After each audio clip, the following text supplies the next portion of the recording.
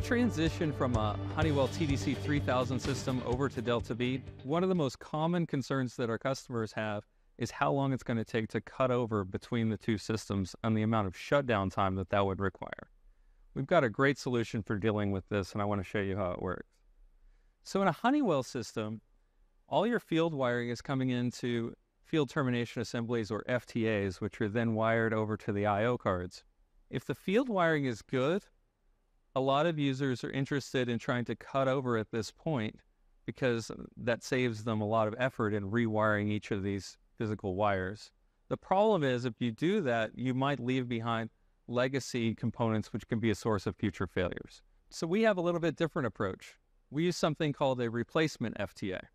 The replacement FTA fits the exact form factor as the Honeywell FTA. It uses the same compression terminals, and they're all labeled exactly the same. So this could decrease the rework on any existing drawings. In situations where, like on discrete channels where you have optos or relays on your FTAs, we provide new ones that match the spec of the Honeywell FTAs that they're replacing. So you don't have to do a lot of field survey and understand what's wired up to each channel.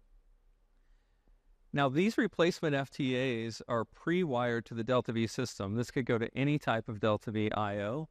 So to do the cutover, all you have to do is remove the field wiring from the Honeywell FTA here and land it on its replacement, and your cutover is done. We also have solutions to help ease the transition for operators during an extended cutover scenario, such as a phased cutover or a hot cutover. The IOPS workspace solution brings both the legacy system and the DeltaV system into one common console, so the operator can use just one keyboard and mouse to operate both.